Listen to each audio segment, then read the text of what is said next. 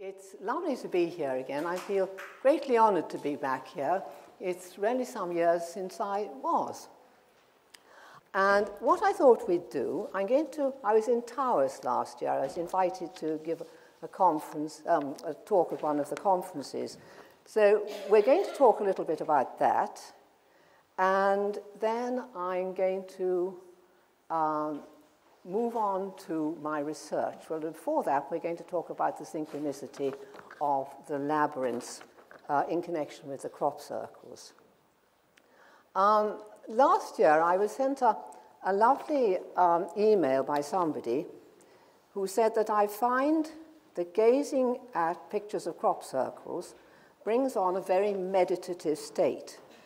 And I love to use your book because there isn't a lot of text to distract me, and the photographs are stunning. How's that for a plug? Come and see my book afterwards. Incidentally, the stalls are situated downstairs. And as she was looking at these pictures, suddenly a word came into her mind, which was didactic. Now, this was a word she didn't know. So she went to her dictionary, and she found that didactic in the dictionary said, designed or intended to teach, intended convey instruction and information as well as pleasure and entertainment. And many, many is the time that people have asked me, what meaning do crop circles have for you?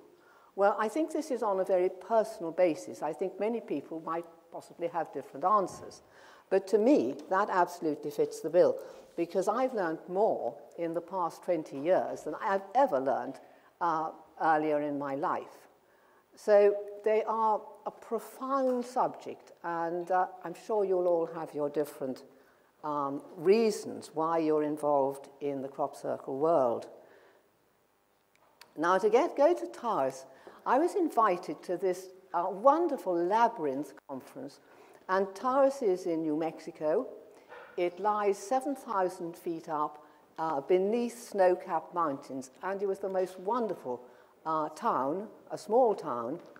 It was a town of literati with sculptors and poets and authors, and it was just fantastic. And one of the museums there was built by a man called Fechin. He was Nikolai Fechin, and he was a Russian artist. Admittedly, I'd never heard of him, but he was renowned in Russia in those days. And it was the days of the revolution, the Tsarist revolution. He married somebody from the Russian aristocracy, so she had to flee. He was protected due to his artistic ability. But he built his own house, and he was just one of the many, many people living in Towers. And look at the wonderful work. I'm not certain if this is working. Oh, yes, there we are. Can anybody see the pointer? I don't think it's working. Let me see if this is working. I'm going to need that in order to move on. Oh, there you are. You could. What? Press it hard. Press it hard. Whoops. Wait a second. No. Oops. Which slide are we on? We'll go to back again, and back, and back. Right, no.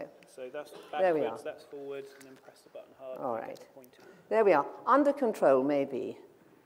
But as well as being a town of literati, it was also a place where the North American Indians lived, the Pueblo Indians, and it was one of the few places, I think in America, that was a World Heritage Site.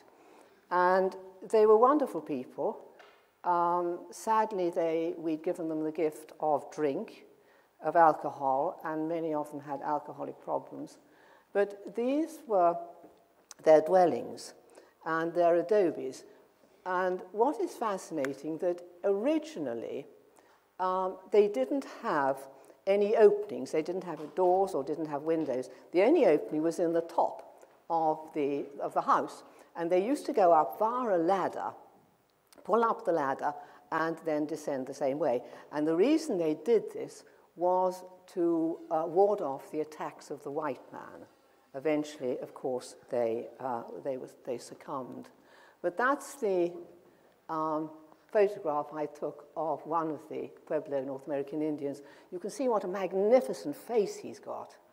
And the wisdom of those people is absolutely amazing. It's a simple but profound wisdom. This is a man called Tlacatel, and he is a Toltec North American Indian. He actually comes from Mexico. He was 87 years old. He's traveled the world, he's met the Dalai Lama, and when he heard of my close connection to the Mohawks, he said he wanted to do a day with me, a workshop with me. Well, you can imagine I was profoundly honored. And the day came, and it was a wonderful day. There were well over 100 people in the audience. I perched on the edge of the stage, and he sat with his interpreter. He understands English, but I think he has difficulty conveying what he wants to say in English, so he has an interpreter. And we told stories. And we told stories all day long. I could tell stories all day long, and so could he. And he was very interesting about 2012. Many people are worried about 2012. And he said the shift started in 1947, and he wouldn't be budged from that. And I looked up on the internet to see what indeed had happened in 1947. And it was the year when an American, it was the first time somebody broke the speed of sound, an American. It was just after Hiroshima, and also it was the year of the Roswell event. But he's a lovely person. He speaks in the language of the natural world, of the streams and the mountains and the birds and the beasts, and this amazing, deep wisdom. And quantum physics aren't any problem to him because they're part of the natural world too. So it was a quite incredible experience. Then we went one evening to a specially designed labyrinth. Now, this was constructed by somebody called Akhtar, another North American Indian, and he'd constructed this on the same geometric principles as the pyramids. And there were a whole series, 1,352 little bags, paper bags full of sand, into which was placed a lighted candle. And there were 1,352. That is 8 times 8 times 13. And I can't remember the significance of it, but it did have some particular significance. And you'll see all these extraordinary lights or orbs. And nearly everybody, when they took photographs, these orbs appeared. And there's one there which is particularly vivid. And I'll show you in a second. Whoops. Oh, what's happened?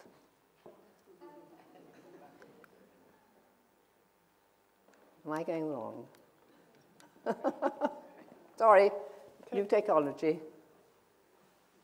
Which slide were you on? That one, yeah. We're going on to the next one. Very good, thank you. And as you can see, this one there, it's almost as though it has information in the cellular structure. Now, I know a lot of this can be explained in plasma physics, but some of these orbs move with an intelligence, which is way beyond what we can really understand. And when I asked Akhtar about these, he said, oh, those were the spirits of his ancestors. And we went to labyrinths all over the place.